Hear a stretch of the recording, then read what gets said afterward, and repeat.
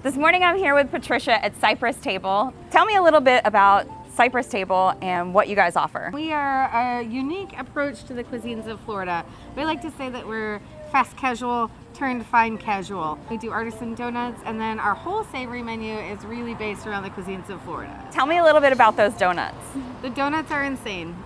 People have come from all around for our donuts. So we make all of our donuts are 100% from scratch. We offer vegan donuts and non-vegan donuts. And again, you're gonna find a lot of like Florida flavors in there. What can we expect to find on the savory menu? So the biggest thing that you're gonna find is our Cuban sandwich. That's our #1 seller. We do some really awesome vegan things. Again, utilizing as much like local kind of inspiration as possible for the menu. Yeah. Well, welcome to Cocoa Village. Yeah. I know the whole entire village is so excited to have you here. So cool. This is definitely our home base for the moment. We are going to be kind of looking at more pop-ups later this year.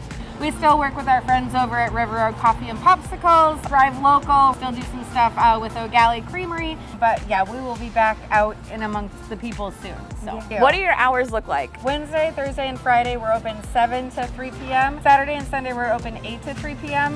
We're going to be opening up for evenings in October for Thursday, Fridays, and Saturdays. And we're also going to be rolling out a really fun, funky, like craft Florida street brunch on Sundays. I cannot wait.